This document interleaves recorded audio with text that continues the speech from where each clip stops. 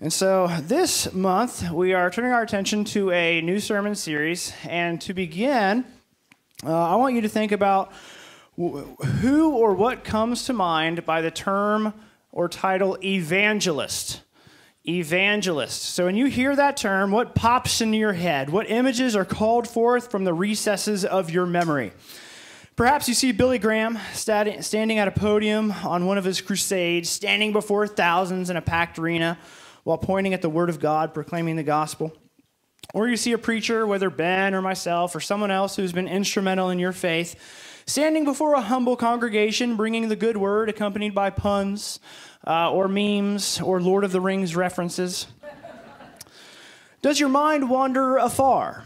Do you connect the title evangelist with here referring to CFLM or Mainville, or to your own domicile? Or does it belong on a horse farm with the Bowers? Does it belong overseas with Denford in Zimbabwe, or with the Dye family advancing God's kingdom in Venezuela, or just right there? And so maybe you envision all these televangelists you'd like to disassociate from. Kenneth Copeland with his demonic grin and haunting eyes. Joel Osteen holding up his Bible before thousands at the start of every sermon only to put it down and largely ignore it. Benny Hinn cheating the desperate out of money, all the while promising healing.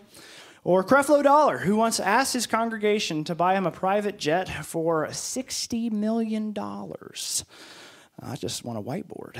And so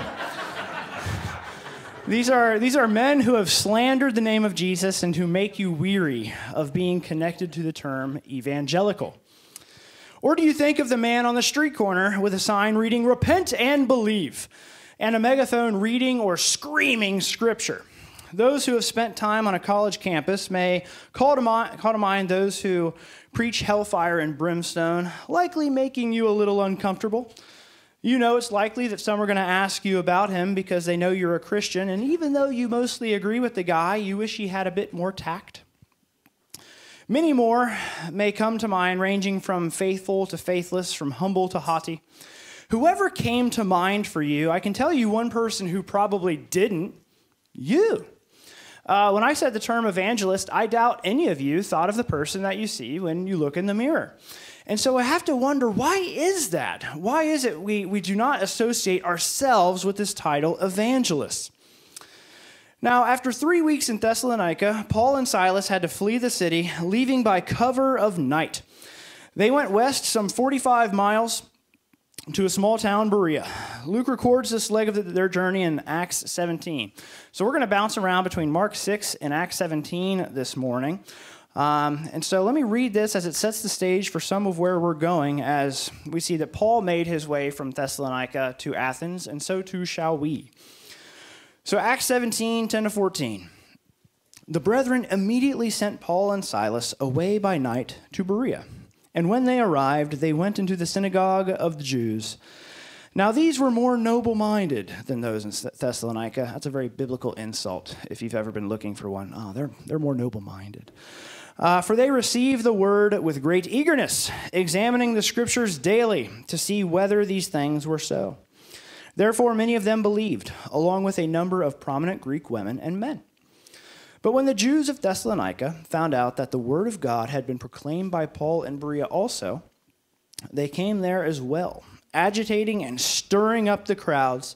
Then immediately the brethren sent Paul out to go as far as the sea, and Silas and Timothy remained there.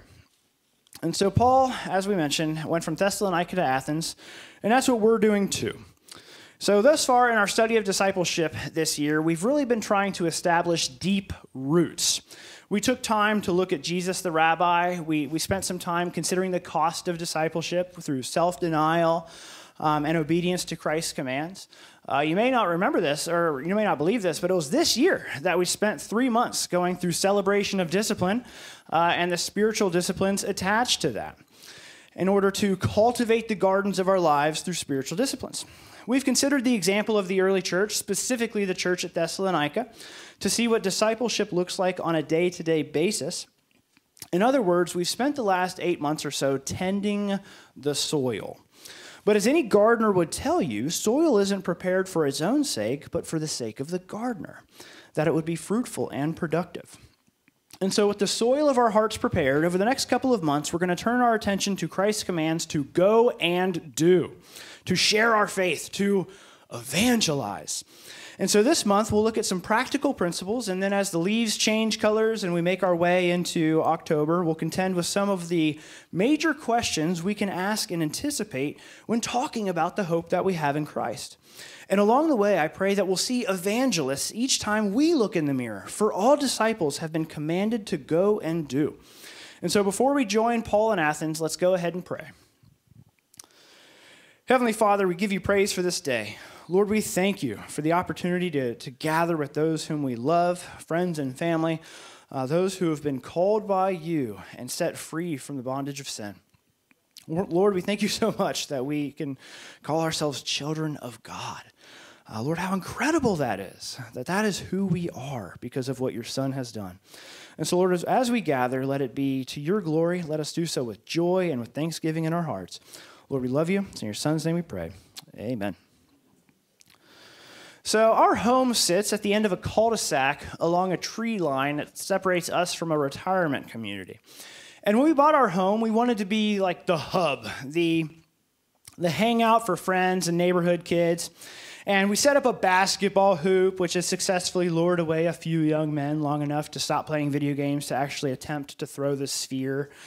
And over the years, a core group of neighborhood kids have gathered at our home to climb trees, to fall off trees, to giggle at chickens, to negotiate Pokemon trades, to take up a bat for impromptu home run derbies, to run around and play tag, and to partake in one of my personal favorites to behold, hide and seek. If you've never watched children play hide and seek, you are missing out.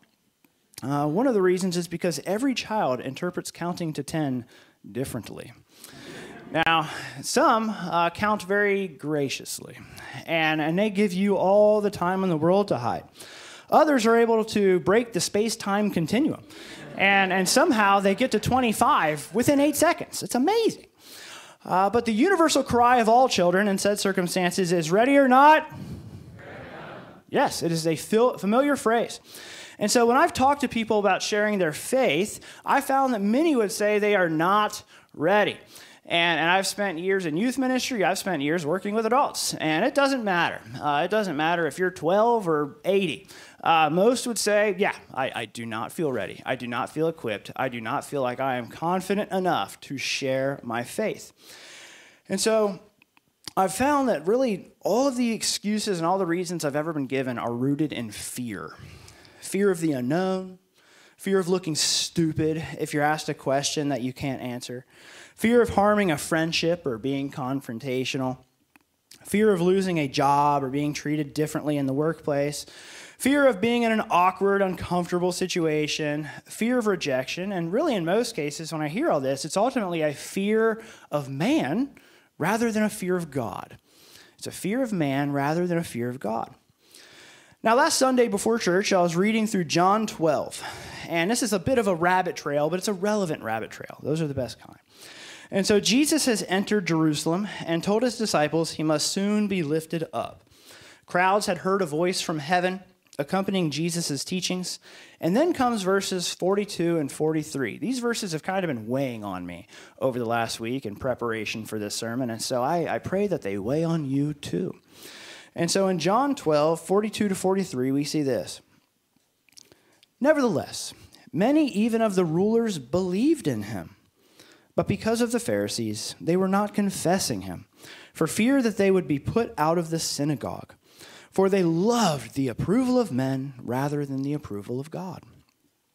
And so what startled me is that you can have a true belief in Jesus and you can still love the approval of men rather than the approval of God. You can have both of those things at the same time. And that really startled me because I'd like to think, oh, if I'm have a faith in Jesus, that must certainly mean that I want to, or that I fear him and not man. But no, that's not the case at all. And so whenever I have the opportunity to teach on or reflect upon the command to go, to share our faith, I have to ask myself, am I guilty of this? Am I guilty of loving the approval of man rather than God? Or more accurately, how often am I guilty of this? Now, I fondly remember the interview I had with the elders before I came on staff with CFLM. I do not remember precisely what prompted it. I think I was saying something to Pete Overbeke, but I said something to the effect of, I am not an evangelist. And so in other words, evangelism doesn't come naturally to me. At least evangelism as I usually think about it. Now, I've found that some people just have this knack for weaving the things of God, for weaving Jesus into like any conversation. Some of the people that immediately came to mind as I was preparing this were like Steve Walker, Sharon Pearson, Billy Ballard, my wife. People where suddenly, before you know it, you're talking about, I don't know, sports, and then suddenly it's like, oh, we're talking about the Bible now. And the whole thing has just been shifted. And some people are very, very good at this. I'm a pastor. I'm terrible at that. It does not come naturally to me. It is not something that is just what I do. I am more the kind that tends to overthink things. I'm the kind of person who's sitting there, I think of like 87 different things that I ought to say, and then as a result, I say nothing. And so I have plenty of eloquent excuses. I have all the words. But as much as I hate to confess it, I often fear man rather than God. And I share that because I suspect others struggle with that too. And so as we want to get into this subject of evangelism, I just wanted to start with this idea of repentance. Because I think we must recognize that when it comes to evangelism, a repentant heart is a ready heart. And a ready heart is a repentant heart. We have all these pictures of what it looks like to be ready, of what it means to be qualified, of how much we need to know. And scripturally, really, the foundation, the qualification for sharing the good news is repentance, is having a repentant heart that says, hey, I believe in Christ. I believe he has rescued me from sin, and let me tell you about that. That's the foundation. And so remember, to repent means what? To change your mind. And so when it comes to evangelism, many of us need to change our minds about whose approval we truly desire. And so I know we've already prayed, but guess what? You can pray more than once in a sermon. And so I'm going to go ahead and just pause and just have a time of prayer just to set our hearts as we turn our attention to evangelism. Heavenly Father, I pray that you would transform us from the inside out. Oh God, who sees our hearts, we thank you.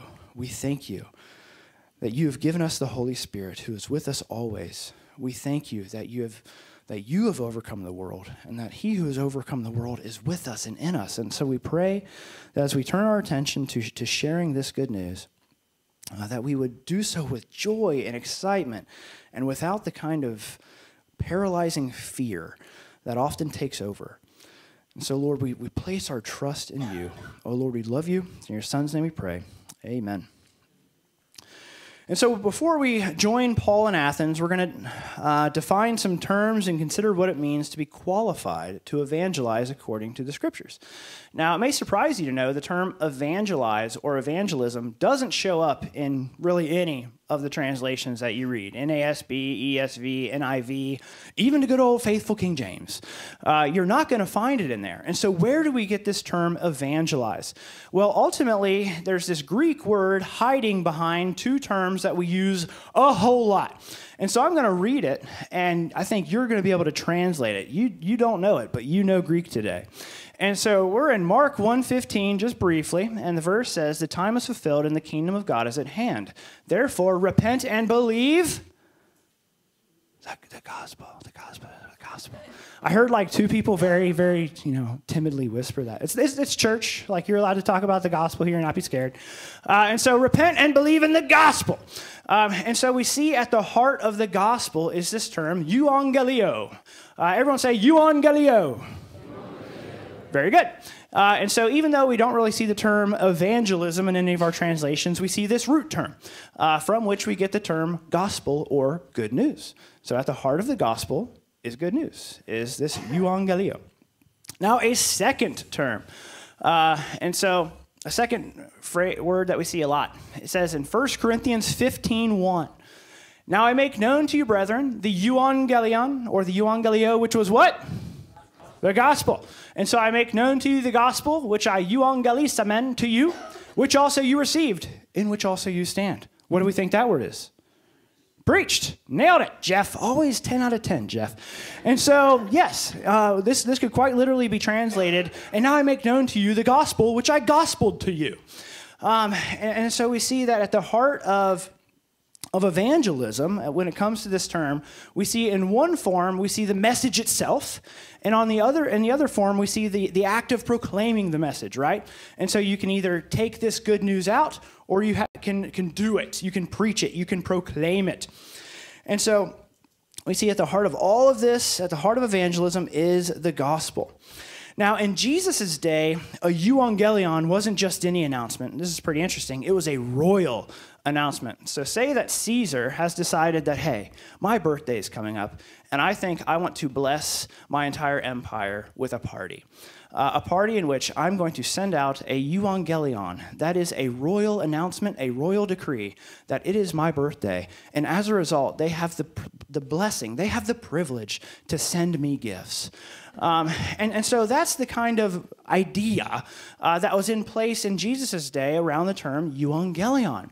And so to try to put yourself in the sandals of what it would have been like for them, consider the gut reaction you have when you hear that the White House has an official announcement, a statement, a press release for the public. It doesn't really matter who sits in the Oval Office. You're probably not going to be too encouraged or enamored by what it is they have to say. You're probably wondering, okay, I wonder how they're going to tax us for air this time. And so you already have this skepticism. If you hear that and you think, ugh, now you understand to a degree what they would have thought when they heard this term euangelion. It wasn't good news. It was nonsense. It was hollow news. It was a facade. It claimed to be good when it was fake and hollow. And so what's really, really interesting and really, really awesome is that Jesus took this word about a royal decree and he applied it to himself.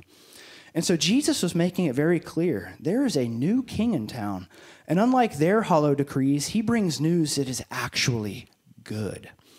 And so to evangelize, then, is to announce the good news of Jesus to a sinful, jaded, and hopeless world. And so before we join Paul in Athens, we have one last pit stop in Nazareth. You can go ahead and turn to Mark chapter 6. We're going to spend a little bit of time there. Then we'll make our way over to Acts 17, and then we will go and do.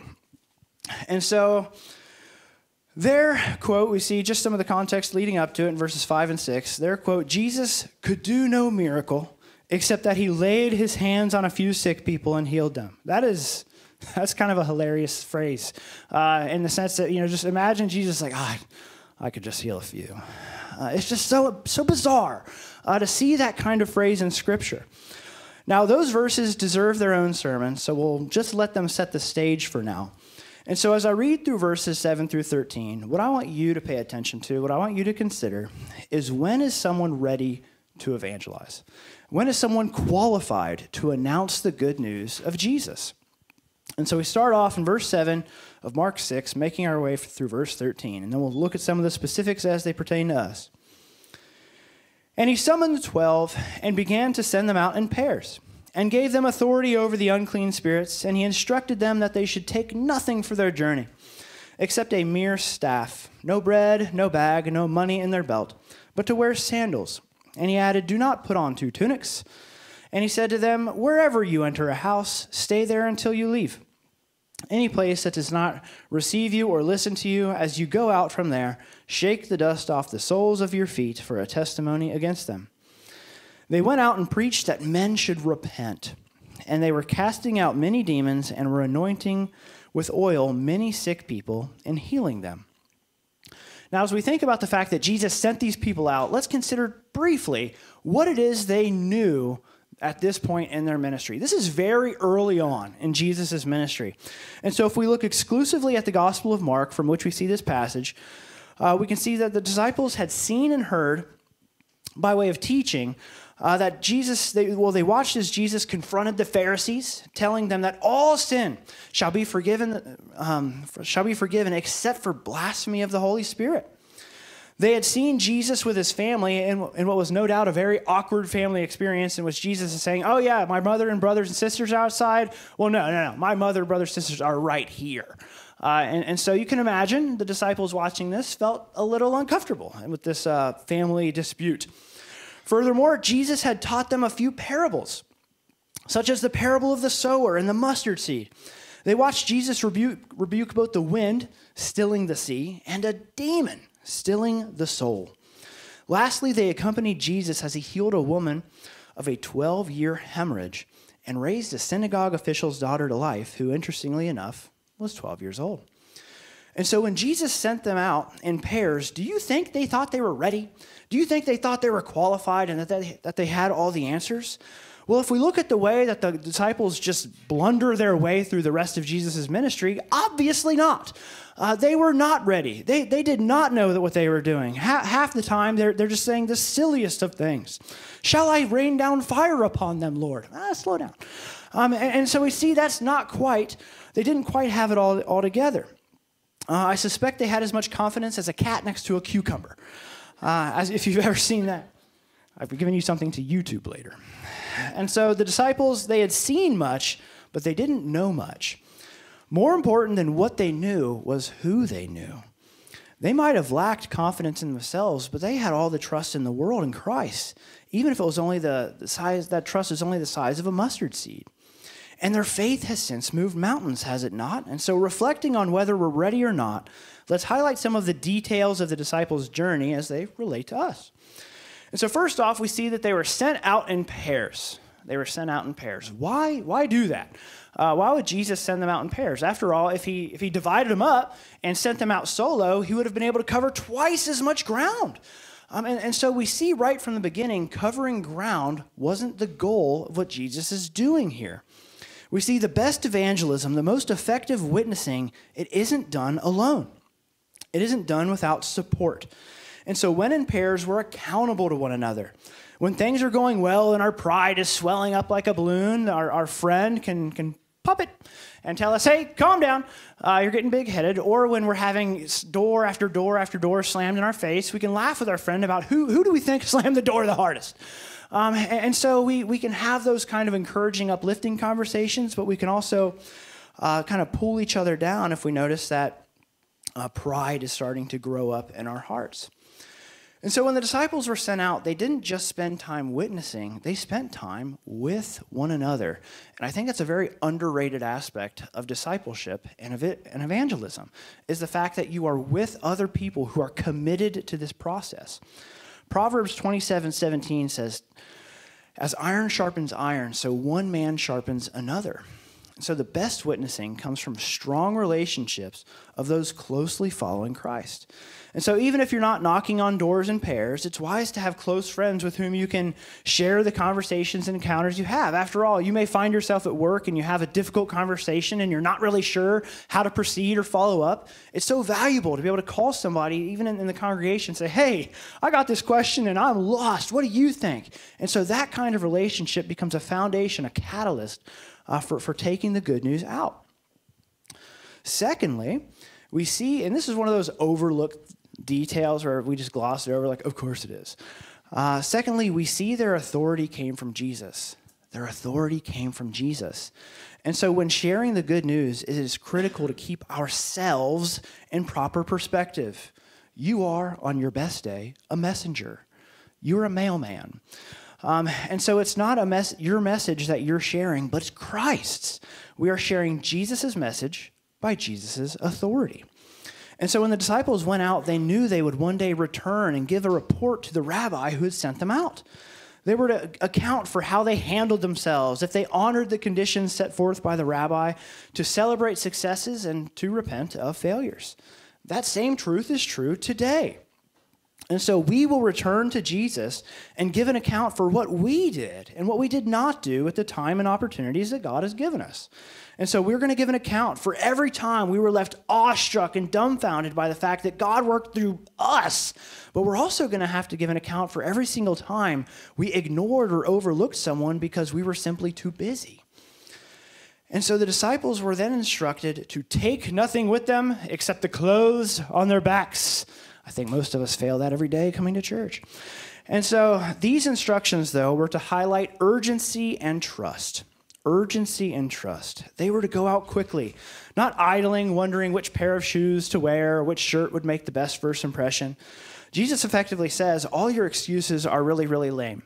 They're really, really bad. All the reasons that you think you have for not taking the good news out, that is a bad excuse. That is a bad reason. And so Jesus was right from the beginning eliminating every possible excuse they could make for why they should delay or put it off. And so furthermore, they were to trust. Not only were they to pack lightly so that they didn't idle, but they packed lightly because they were to trust that God would provide everything along the way. Well, how would God provide? We see that in the very next verse, verse 10. They were told to stay in the first house that welcomes you. Why do you suppose that was the instruction? Why would Jesus tell them, hey, whatever first house welcomes you, stay there? Well, think about it this way. Imagine I'm new to Mainville, and I show up, and I come to Mainville with very good news. And not only do I come with very good news, but I come with some like healing power. And so as I show up, one family decides, oh, yes, come and stay here, and we will feed you and shelter you and take care of you. But then, the longer I stay there, a more wealthy family comes along and says, hey, we see what you did for them. We'd like you to do that for us. Come and stay in our home. And so it could be very easy for the disciples to use this as a way of climbing the social ladder. It would be very easy to say, hey, even though I'm going to start with the lowly, I'm going to let this be an opportunity to rise through the social ranks. And so Jesus is essentially telling them, you are not going to use the gospel for personal gain. You are not going to use this good news to take advantage of other people. And so they were to stay in the first house that welcomed them, rich or poor, impartiality fully on display, which really is the application for us. And so in our own sharing, we're to be completely impartial, avoiding any personal gain that may come, sharing the good news to those who look like they've got it all together, as well as those in stained Ford overalls. That's how we're supposed to do it. Yes, that was a knock on Steve Walker, but he's not here. I was going to say those who have it together or Steve, because there's like 8 Steves in the congregation, and then I would have shamed you because you would have had a Steve in your head, which would have incriminated you. But I didn't do that to you. Let me continue. I've gone off track. So we see furthermore that if they are rejected, they are to shake the dust off their feet as a testimony against them. And so, in shaking off the dust of their feet, we see that, I don't know if you noticed this, in the New Testament, we see humans, we see people doing what angels formerly did. Angels would go out in the Old Testament, they would scope out a city, and they would determine whether or not it was a city deserving of God's wrath. God is entrusting us with that kind of power. And so to shake off the dust of one's sandal was to declare a place worthy of God's wrath. It was a way of saying, I am taking nothing of this place with me. It's worthy of destruction. Now, it's worth noting that this kind of condemnation in Scripture is made against communities. It's made against cities, not individuals. We don't really see any examples of Scripture of anybody taking off their sandals and shaking anybody's face. It's more of a way of condemning a particular community that has rejected the good news of the gospel. And so, as we think about this, we might wonder, well, exactly how does that apply today? Like, in what way do we do that? Like, I can't imagine any of you in your workplace just taking off your shoe and, waving it at anybody. And so what does this mean? Well, I think Matthew 7:6 provides us some insight. Matthew 7:6 says, do not give what is holy to dogs, and do not throw your pearls before swine, or they will trample them under their feet and turn and tear you to pieces. Some harsh stuff. And so when it comes to making disciples, frankly, you just move with those who move. You move with those who move. Suppose you're on a 4-lane road, and 3 lanes are moving smoothly, but one has been at a standstill for hours. There might be some times where it's relevant to stay in that lane that will not move, but usually the wisest course of action is to go in the other lanes and to move in the lanes that are actually moving. And so what is true about driving in that situation is also true of discipleship and evangelism. If you are stubbornly trying to work with somebody who just refuses to listen to anything you say, well, it may be time to move with those who move. That doesn't mean that you simply say that you no longer wish to have a relationship or that you no longer care about that individual. It simply means that for a time we step away because our efforts are not being received, and our role in their lives was to plant the seeds while trusting that God is going to provide the increase with somebody else later. Lastly, look at what the disciples did. And this is where I think we look at a story like this and we're like, this doesn't relate to us. After all, we see that they preached repentance. Yeah, you can do that. They cast out demons and they healed the sick. Now, we hear that, and I think many of us feel like we are ill-equipped. We do not have that kind of power within us. We are wrong. And so what we find is, we may go out and we might be asked to pray over those who are hurting or sick, but we don't necessarily feel like we have the power to do all this stuff. Now, regardless of your views about the Holy Spirit and how the Holy Spirit is active today, I am really convinced that every single Christian is a sign. Every single Christian is a sign of a changed life to other people. And so you are a sign of the truthfulness and the message. And so, for example, for them, they were casting out demons. And perhaps you can still not do that today. You can debate that later. But ultimately, what we see here is that you are the sign. When you come before somebody and they see your transformed life, a life transformed from the inside out, you are the sign that they look at and say, maybe there is some truthfulness to what this message has to say. Your changed life is the sign. I learned a very long time ago that the world does not read the Bible, the world reads you. The world reads us. And so the world isn't going to open up to John 3:16 and say, oh, fair enough, I see, I repent. No, they are going to look at you, who professes to know John 3:16, and evaluate whether or not they should even consider it based on your life. You are what they're reading. And so I encourage you, when they're reading you, what is it they're seeing? Do they see somebody who has been transformed from the inside out, who has been made new, who once was this, but now is made new? Or do they see someone who is just like them, who just happens to have a little bit of a schedule conflict on Sunday mornings? And so that's what you have to consider. Are you that kind of person, or have you been changed from the inside out?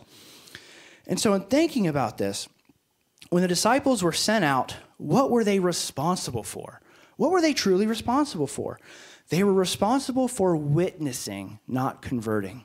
You cannot convert a single person. Try all you want. You're going to fail. At best, you're going to tell them the truth, and that truth is going to rise up within them, and the Lord's going to work that into their hearts and bring it forth. You're not converting. And so when it comes to evangelism, we are witnesses, not salesmen. Evangelism isn't a matter of winning and losing. It's a matter of faithfulness versus faithlessness. Either you believe Jesus is who he says he is, and you faithfully witness to that, or you don't. And so when you interact with someone and you're talking about Jesus or other issues of faith, repent of that mindset that you need to close the deal or win the argument. And so we are responsible to faithfully witness. That's it. That is evangelism, is faithfully telling the truth about what Jesus has done for us. You don't have to have all these loaded answers. You can simply say, hey, this is what Jesus has done in my life. Congratulations, you're an evangelist now. And so you are the one who has been called to the stand, and it's your honor and duty to testify to what you have seen and heard, which brings us to Paul. And so go ahead, and if you haven't already, you can turn to Acts 17. That's where we're going to be spending the rest of our time this almost afternoon. And so we don't know how long Paul is in Berea, but the account is brief.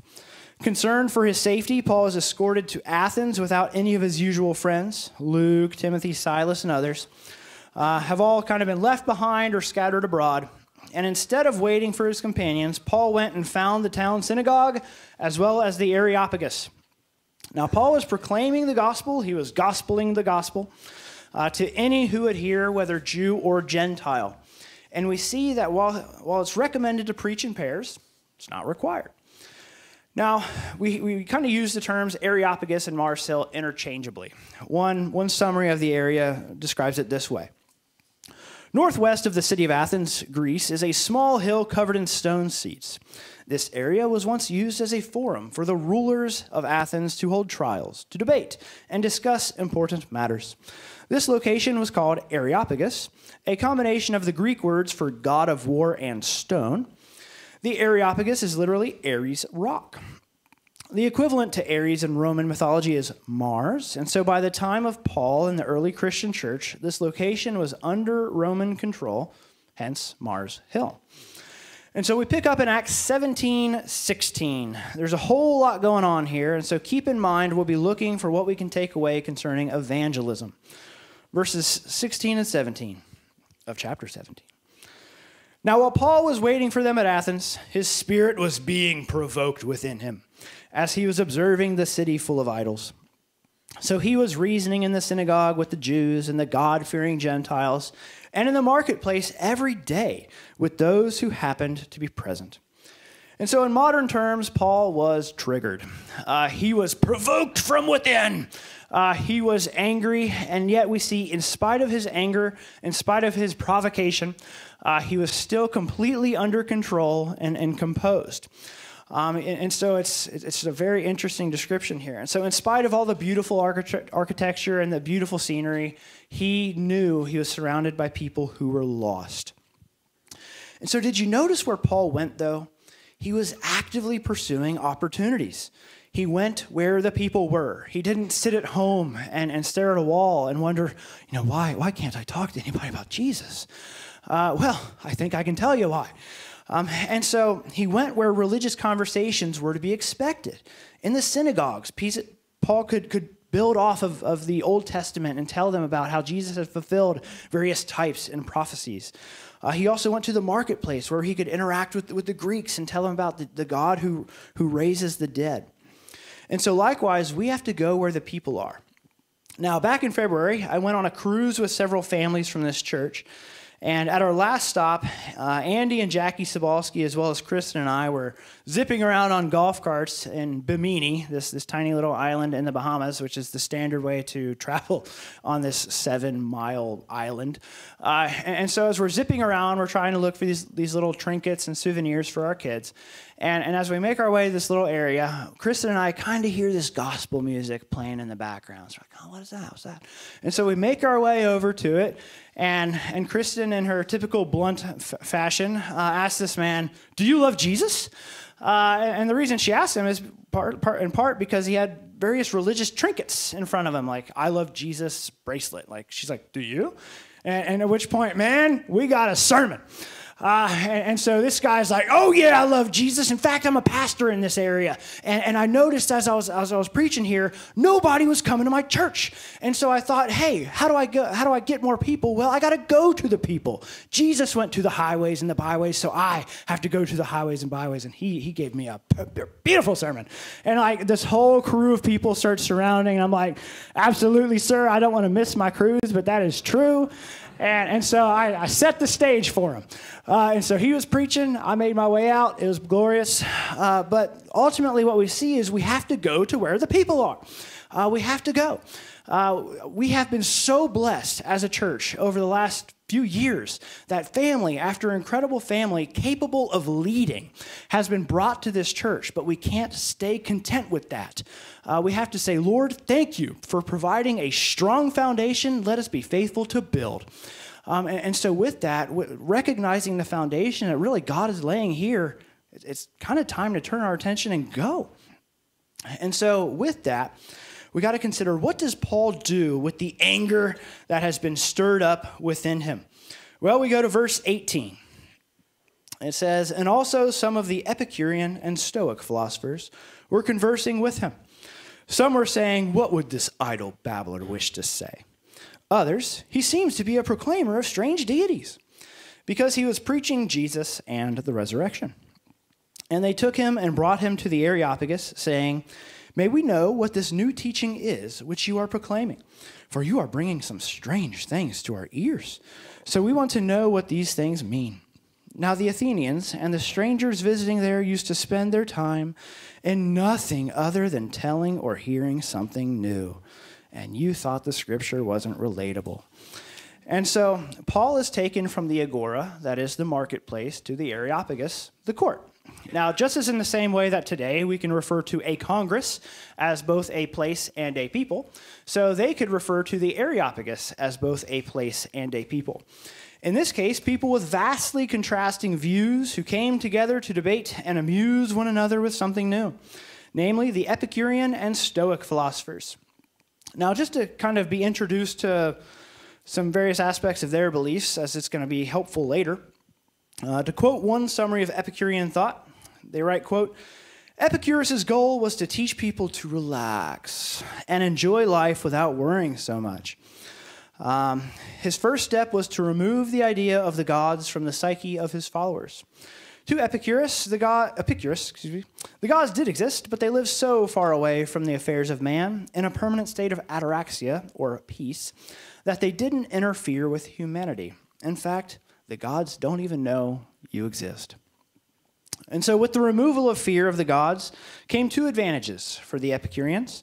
First, there's no judgment after death, and so you don't have to fear it. YOLO. Everything is material, and so whatever soul there is, it's connected to the physical body and ceases to exist upon death. Secondly, there is no judgment during life. If God doesn't even know you exist, how are you going to be accountable to him? And so we hear all of that, and we find that it's still very relevant today. For instance, many people today believe there's a God who ultimately wants you to be happy, to whom you don't have to be accountable.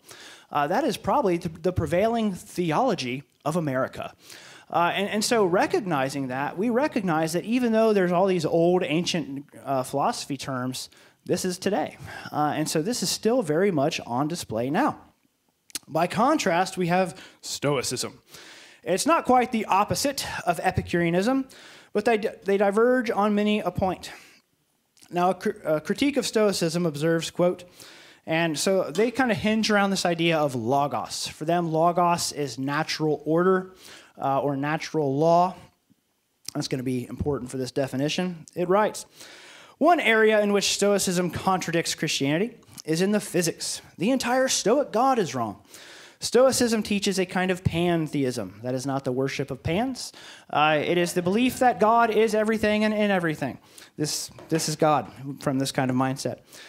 And so that God is not only Logos, but Logos is God. And so the reason that Logos reigns in the cosmos is that it is in everything and a part of everything. And Stoics then emphasize reason and rationalism and logic. The philosophy aims to align one's expectations with the Logos and to not worry about the rest. And so as one grows in understanding of the natural law and the universe, they will mature and be less bound by the emotions. All of that's to say, if perhaps you've ever described someone as stoic, you're probably describing them as stoic because they seem to have a bland countenance. They show no emotions on their face, and that kind of derives from the sense of trying to take control of the emotional. And so the spiritually blind and impoverished have a knack for condemning others for doing precisely what they are doing. The Pharisees attributed Jesus' ministry to Satan, and when it was they who were children of the devil. Our world likewise spews forth venomous hatred and judgment, all the while proclaiming love and tolerance. And so Paul's world was no different. As these idle babblers accused Paul of rambling on, we see that it was they who were the idle babblers. The blind, after all, cannot see the logs in their own eyes. And so our world hungers for the next big thing, the next new thing. People stand in line for hours, staring at their fully functional devices, only to upgrade one handheld computer for another. Entire industries like Goodwill thrive off the fact that we have too much and we don't even need to sell it. And so what we do with stuff, those debating at Mars Hill were doing with ideas. We are constantly exchanging useful things for newer things, even though we don't really need them. And likewise, they were doing that with ideas. And so Paul has arrived with what they believe to be new foreign gods, if you notice that. They're like, is Jesus a god? Is resurrection God? They were very confused by what it is Paul had to say, which is then where Paul takes his stand, and this is where things get really awesome. So if you've been a little tired and you're reel it in, we're almost there. It's about to get really cool, especially for history buffs like me. So Acts 17, 22 to 23. So Paul stood in the midst of the Areopagus and said, Men of Athens, I observe that you are very religious in all respects. For while I was passing through and examining the objects of your worship, I also found an altar with this inscription, to an unknown God. Therefore, what you worship in ignorance, this I proclaim to you.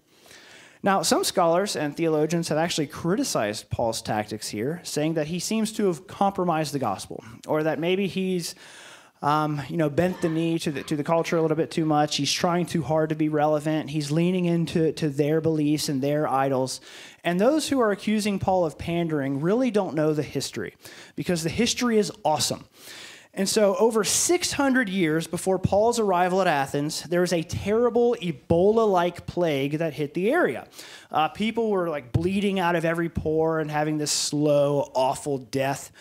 And so they're withering away. 1/3 of the city died, and the rest were threatened as the plague lingered on for months. The city that was religious in every respect cried out to their idols. They flogged and beat themselves like the prophets of Baal, but silence. None of them delivered. And so the plague raged on. And so at the time, a famous philosopher and poet, Epimenides the Cretan, was in the area. This is the same Cretan who is quoted by Titus, quoted in Titus's letter from Paul. And so he was residing in the city. And so after trying unsuccessfully to make sacrifices to the local gods, Epimenides has a dream. And in the dream, he was told that when you awake, there's going to be a flock of sheep in the agora, in the marketplace. And so from Mars Hill, they could see the marketplace. And so there'd be all these idols on display. And so Epimenides is told, when you awake, in the midst of all these idols, there's going to be a flock of sheep. And so when you awake, follow that flock of sheep. And when you follow them, they're eventually going to stop. And when they stop, take one of the lambs, build an altar, and sacrifice, make a sacrifice, and ultimately that the plague will be abated. And so desperate, the next morning, Epimenides awakes, and behold, he sees the flock of sheep in the agora, and he follows them. And just as the dream instructed, he builds an altar, sacrifices a lamb, and within 2 days, the plague is ended. This was the unknown God. And so the God who provided a sheep to lead them, a God who restored those who were as good as dead to life within 3 days of offering a lamb. They had no name to ascribe to this God. They simply knew that when all of their gods had failed, this other God came out of nowhere, led them by a lamb, and saved them. Does that sound familiar to you? And so we hear all that, and we see that at Mars Hill, Paul didn't bow to the culture. Rather, he showed a deep knowledge of their history and traditions and saw the hand of God had gone before him to prepare a way and to prepare hearts that they would be without excuse. And so what they worshipped in ignorance, Paul made known to them. The God who rescued the city by means of a lamb had returned to claim what was his. And so I forgot to make a slide for this, but I wanted to finish reading this section of Acts 17 before we turn to some final conclusions. And so as we do this, think about the different ways that Paul's interacting with the philosophies we've heard about, how he's interacting with Epicureanism, how he's interacting with Stoicism. Verse 24 of chapter 17, the God who made the world and all the things in it, since he is Lord of heaven and earth, does not dwell in temples made with human hands, nor is he served by human hands, as though he needed anything, since he himself gives all people life and breath and all things, you silly Stoics. And he made from one man every nation of mankind to live on all the face of the earth, having determined their appointed times and the boundaries of their habitation, that they would seek God, if perhaps they might grope for him and find him, though he is not far from each of us, you silly Epicureans. For in him we live and move and exist, as even some of your own poets have said, for we also are his children. Being then the children of God, we ought not think that the divine nature is like gold or silver or stone, an image formed by the art and thought of man. Therefore, having overlooked the times of ignorance, God is now declaring to men that all people everywhere should repent, because he has fixed a day in which he will judge the world in righteousness through a man whom he has appointed, having furnished proof to all men by raising him from the dead. And so as we think about some practical applications for us as to what this means for evangelism, first and foremost, we see that God goes before us. God goes before us. This is established in the Old Testament, Deuteronomy 31:8. The Lord is the one who goes ahead of you. He will be with you. He will not fail you or forsake you. Do not fear or be dismayed. Or Isaiah 45:2. I will go before you and make the rough places smooth. I will shatter the doors of bronze and cut through their iron bars. And so there is not a person or place in the world where God hasn't already been preparing the way. And so God is working in the hearts and lives of others even when we don't see it. Now, did Paul have tremendous success while preaching to Athens? No. For the most part, it looks like most scoffed at what he had to say and very few came to belief. The fact of the matter is, though, his faithfulness then has resulted in the faithfulness of millions through the generations. And so we see the truth of the matter is you are going to be long dead before most of the fruit of your faithfulness is really on display. Oh, well, wonderful. How great it is that God is going to use those things even after we're gone. We see that many missionaries are called to unreached people, and they're like the front line of soldiers in war. Their deaths have paved a way for those who come next. And so at times you're going to be paving the way. At other times you're going to show up and you're going to find that God has already sent someone before you to prepare the way. Secondly, know your audience. Paul was able to speak into the Athenian culture in a way that few others could because he knew their philosophers and their stories. He wasn't afraid of getting to know pagan culture because he recognized that he could work from there to lead people to a point of belief. And so as you recognize the people or communities upon whom God has placed a burden on your heart, make every effort to get to know them. Get to know their core beliefs. Come to understand the stories that guide or shape their thinking.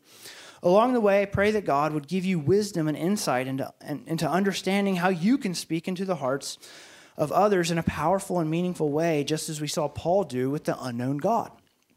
And thirdly, seek a connection. Now, in a place where many gods were worshipped and where people had very different ideas about who God is, Paul started by finding one area of connection. They each shared a passion for the religious. And instead of using their paganism as a boundary, we see that Paul uses their desire for truth as a point of similarity, to invite the audience into listening. He took the time to research their history so he could connect God's work in the past to his saving work in the present. Now, connections are going to change based on the audience. Start small and look for a connection with people, whether it's sports or music or art. Show people you care about them, and you'll be shocked by what may come. Just think about it this way. We often, as Christians, struggle with things like loneliness and despair, and we have the Holy Spirit in us. And so if we feel that way, how much must the world feel that way when they do not have the Holy Spirit? Now, some time ago, Stephanie Jordan came to the elders because she has a burden on her heart to intentionally disciple those in the community, those who don't yet know Jesus. And so having received some training in this before, she's prayerfully preparing a 6-week group aiming to start it up after our evangelism series. And so when it comes to connecting with new people, the material points out that we often move from the simple to the serious to the spiritual. People don't automatically trust you. Like, you're not going to just show up and say, hey, John 3:16, you should know it. And I'll be like, oh, got it. No, you have to kind of build up to that. And so we start simply. We make everyday connections like professional wrestling or Kentucky Wildcats or whatever the case may be, barbecue, basketball, chickens, whatever the case may be. And so we see that as we move from the simple to the serious to the spiritual, people are a little more willing to open if they realize, oh, this person actually cares about me as a human being and not as a sales pitch.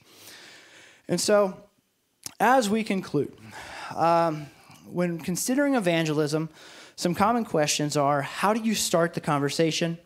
What about people who are hostile and don't want to talk? And how do we begin ministering to people of other religions or other worldviews? Well, we see the principles at Mars Hill addresses each of these.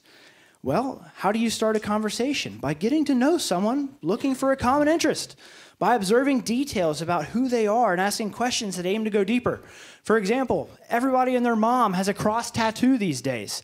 I bet what they think about that isn't what you think about that. And so I'd encourage you, if you see something like that, ask them like, hey, the cross means a whole lot to me. What does that mean to you? Or if they have a silly little Buddha figurine in their cubicle, you can be like, tell me about that. Half the time, I don't know, just thought it looked neat. And so these are opportunities for you to kind of invite yourself into deeper conversations with people. And so considering just how lonely our world is, think that you have the opportunity to give them time to talk about themselves. Show them that you care because they are hungry to talk about themselves. And so if people are hostile and don't want to talk, they're going to make that clear quickly.